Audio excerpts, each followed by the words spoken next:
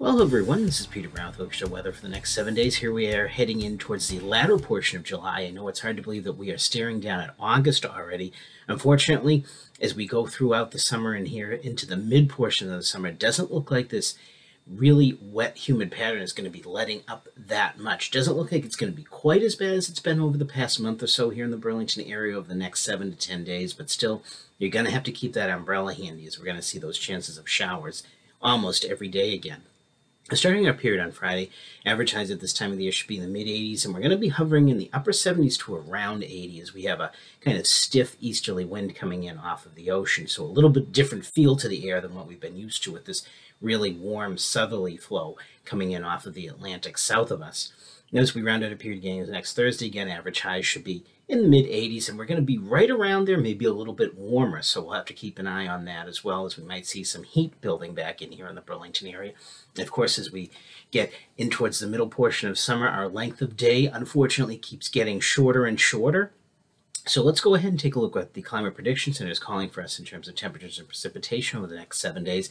Looking at our temperature map, looks like most of New England and almost the entire country is going to see a chance of average to above average temperatures. The only caveat to that is if you're traveling down into the mid-Atlantic or the upper south, that's the only area where they're going to be seeing below average temperatures, but it's still pretty warm over most of the U.S. And of course, looking at our precipitation chances again, nothing too much different than we've been seeing, but it looks like here in eastern Massachusetts, we may be able to eke out just an average precipitation week. So hopefully we won't see too many of those flooding rains that we've been seeing over the past couple of weeks.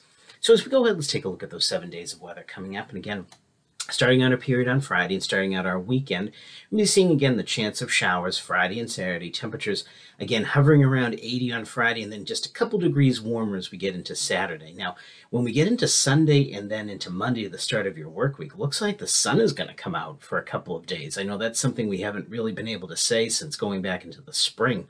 It looks like the rain is going to stay away from us on Sunday and Monday, and those temperatures again will respond in kind, getting up into the mid-80s. So really pleasant conditions, and actually by Monday, it looks like that air mass is going to finally dry out a little bit.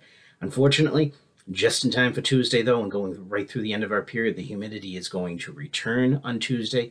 Those showers and thunderstorm chances each and every day come back, and our temperatures are going to climb up into the upper 80s on Tuesday. They're going to back off a little bit on Wednesday because I think there's going to be a little bit more in terms of cloud cover and maybe steadier rain, but then sun is mostly back with us Thursday with scattered heavy showers and downpours and temperatures again in the upper 80s. So everyone, get out there, enjoy the weather, and have a great week.